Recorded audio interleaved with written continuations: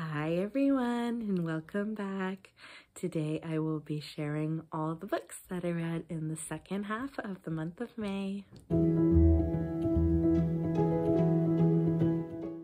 So usually I start my wrap-ups with the books that I don't have a physical copy for.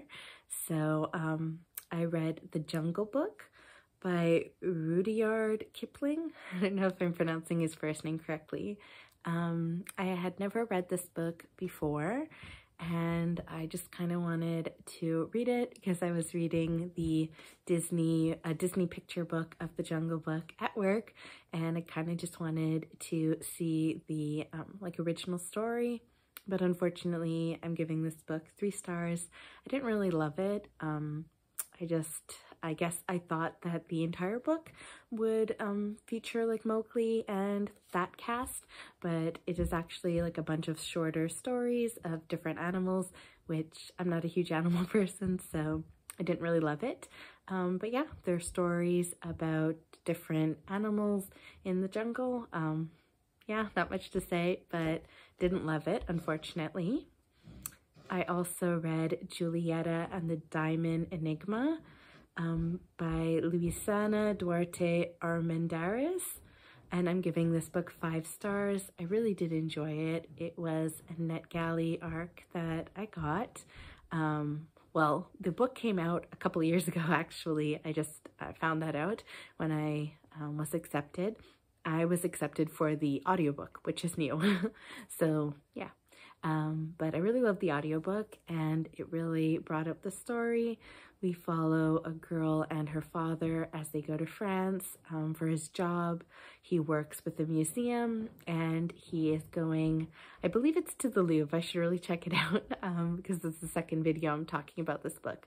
But they go to France to Paris, and his job is to bring this diamond back to the United States where they live, to his museum. So while they're there and enjoying all the sights, of course the diamond gets stolen, so they need to try and solve that case.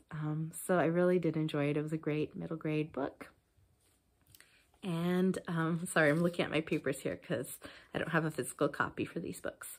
I also read Center of Attention, a Sweet Valley High book, or Sweet Valley Twins book by Francine Pascal, and this one I'm giving 5 stars as well. I really enjoyed it. I usually enjoy most of the books in the series or in the universe because there is quite a few spin-off series as well. But yeah, giving 5 stars to this one. In this one, it features Jessica, who is just kind of getting discouraged. She feels like her sister is getting all the attention, and then she overhears a conversation and she thinks her mom is like really sick, and she's like at doctor's appointments and she's really scared that her mom's like dying. So it was a nice book because it kind of showed a different side to Jessica, who is like often very self-centered, and she was very concerned about her mom, and I really enjoyed this book, and yeah, I would highly recommend the series. I also read The Peacemaker by Laurie Copeland, and I'm giving this one 5 stars. I am quite easy on my 5 stars if I really enjoyed the book. So in this one, we follow this lady who was left at the altar, and she wants revenge on the man because he kind of like left her at the altar and like left town. So she's like traveling across the country to try and find him and get her revenge by killing him. Yeah.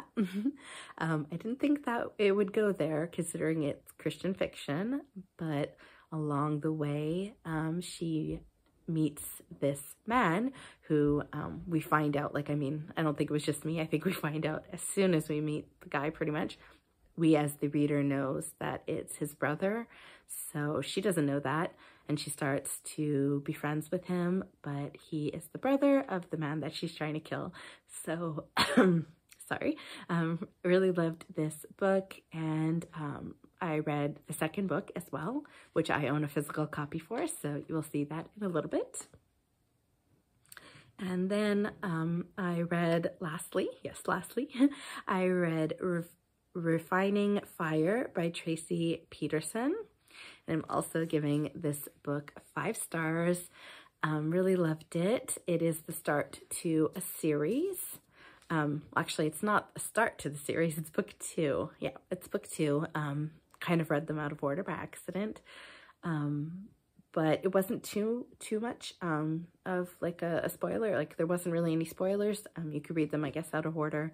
But you did hear about like one of the main character's friends was a couple, so you know that they got married in the first book. But I mean, other than that, which is pretty obvious with Christian fiction that they're going to get married at the end of the book. So didn't think it was much of a spoiler, but it is book 2. So in this one, this series, we follow like a bridal school and just the different ladies that are there. Well, it's maybe not, it's called a school, but it's like, I don't know. It's like a bridal place where they live and they're like taught like how to become marriage material. Yeah, I guess you would call it a school. So yeah, so it follows that. And we meet this lady here who she just really feels like her past is, you know, insurmountable and she will never find love because of her past and what has happened. And then she meets this guy who also has a past, and it was just a great book. Really loved it. Just getting through their trauma in the past. And we do follow 2 couples. So there is that couple, and then we also follow another couple where the main love interest, she's very strong in her faith, and she's opening up this like a homeless shelter almost, I guess you would call it, for in the past. And she's trying to feed people and share God's love, Christ's love. And then the love interest for her is there, and they're kind of working together for that. So really did enjoy that book as well. So moving on to the books that I have physical copies for. So I read Geronimo Stilton's Surf's Up, Geronimo, and I'm giving this book 3 stars. It was okay. It wasn't one of the better ones. Yeah, he goes on vacation, things happen, not much to say, wasn't that great, 3 stars. And then I read Rosetown by Cynthia Rylant. I found this at a little free library and thought to pick it up. It was okay, 3 stars as well. Not too much happens. We follow this girl and her family as they move to this, or as they live in this town of Rosetown. Yeah, not much happening. It was a little bit long and hard to get through, because there wasn't that much going on, but it was free. I did end up finishing it, 3 stars, not a whole lot to say. I feel like if it's a 3-star book for me, I don't have as much memories on it. It's just kind of like, okay, whatever. So yeah. I also read Thea Stilton and the Dancing Shadows. This one was a little bit better, but still a 3-star read for me. The girls, they go to Italy for a ballet competition. And yeah, it was okay. Maybe more like a 3.5 star, but I don't do half stars, so that'll be in my 3-star pile. Moving on to my 4-star reads, I read Cam Jansen and the Valentine Baby Mystery by David A. Adler. So this one was pretty cute. I did enjoy it. Cam has a photographic memory, which helps her solve mysteries. And in this one, her mom is going to the hospital to give birth to her baby sister or baby brother. And there is a mystery of a stolen bag or purse that Cam needs to solve during that time. So it was cute. Really did enjoy it. I also read Pet Hotel On With the Show by Kate Finch. This was like a free book when I went to the thrift store, so I picked it up, but it was quite cute. I'm giving it 4 stars. In this one, there's like this, well, pet hotel where they have like people who want to leave their pet at maybe like a fancier. I'm guessing it's like a fancier kind of kennel. And yeah, there's this cat that is there. That's like a fancy cat that is like in cat shows and all that. And then they get a seeing eye pony. So I thought that was really cool that I've never heard of that before. I don't know if it really exists in real life, but yeah, it was really cool that they had that, and just like the friendship a little bit about those two animals. And it was cute. It was a great middle grade book. I'm giving it 4 stars. I read You Choose Scooby-Doo, The Fright at Zombie Farm by Laurie S. Sutton. And I quite enjoyed this one, giving it 4 stars. But the only thing that I had, it's probably just me, but with Choose Your Own Adventures, like I feel like because there's so many paths that you can choose, I felt like I had to keep my finger in all the places, and I felt like I was missing stories. So I ended up just at one point, like I would do a few paths to choose my own adventure, but then I would just read it straight through. So I don't know, maybe that for me brought it down from a 5, but it might just be me having trouble with Choose Your Own Adventures because it is the second book of Choose Your Adventures that I'm trying, and neither one has been like amazing for me, so that just might be a me thing. I also read Upside Down Magic, Dragon Overnight by Sarah Milanowski. I never know how to pronounce her last name. But yeah, it is a cute series. I'm giving it 4 stars as well. It was a little bit boring at times, so I didn't want to give it 5 stars, but there was a great ending to the book. I did enjoy it, and the different relationships with the characters and what they're going through. It follows this group of kids who go to this school, and they have upside down magic, so their different abilities are not what they're supposed to be. So we have this girl who transforms into animals, but she can't just transform into one animal. She always does like a mix up of 2, so she is a kitten and a dragon. So she's like a dritten. It's a really cute series, and I do enjoy it.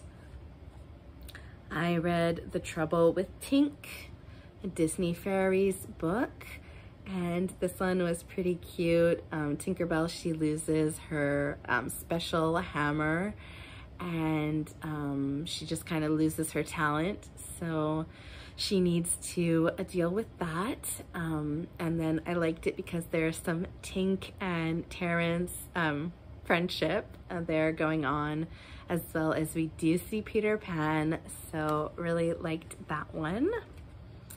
I read Nancy Drew and the Clue Crew, Wedding Day Disaster by Carolyn Keene.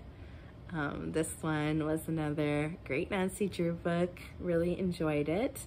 In this one, the girls go to a wedding and something happens to the wedding cake, so they need to find out who did the crime. Yeah, cute, really loved it, great mystery. Also, I read The Brave Bunny by Ben M. Baglio. Yeah, it was a cute, thin chapter book. In this one, there is a new little bunny that comes to Animal Ark, and they just need to try and take care of it. And yeah, I quite enjoyed it. It was a very quick read, but I liked it. 4 stars. And my last 4-star read was Nancy Drew from the original set, 46, The Invisible Intruder by Carolyn Keene. So I did enjoy this one more than some of the other original Nancy Drew books because I'm giving it 4 stars. Don't ask me what this thing is on the cover. I'm thinking it's a ghost, but I'm not sure, quite frankly. I don't remember much about the plot, other than Nancy and her friends, they go on this like tour to this place, well, a few places I believe, because there are like ghosts that are in different businesses, and they need to try and figure out who the ghosts are. So it was one of the better Nancy Drew books in my opinion, so I'm giving that one 4 stars as well. And now for my 5-star reads, I read 3 Archie comics. I read Archie Andrews, Where Are You? Number 107. So I always just give my Archie comics 5 stars. Not really much to say about them. B&V Friends, Jumbo Comics, number 281. And World of Archie, Jumbo Comics, 84. So I always give them 5 stars because they're just so good. And then I read 2 Hardy Boys Undercover Brothers, number 3, Boardwalk Bust. Let me just see if I can remember quickly what happens in this one. I don't remember some of my books because I read so many, but yeah, there is jewelry store robbings, and the boys need to go and figure out that mystery. Oh yeah, so they went to Ocean Grove, New Jersey, and it was like beach themed, so it was nice. And really I'm loving this series. I've given all the books in the series 5 stars. Just so much good things to say about them. So they're super action-packed. The humor is great. The connection between Joe and Frank is amazing. Really love it. Also read number 6, Burned. So in this one, they are on the task to find out who is burning CDs illegally at their school, at their high school. So I really enjoyed this one. It was a great mystery as well. And then I did read the second book in that Laurie Copeland series that I was talking about earlier. This is The Drifter.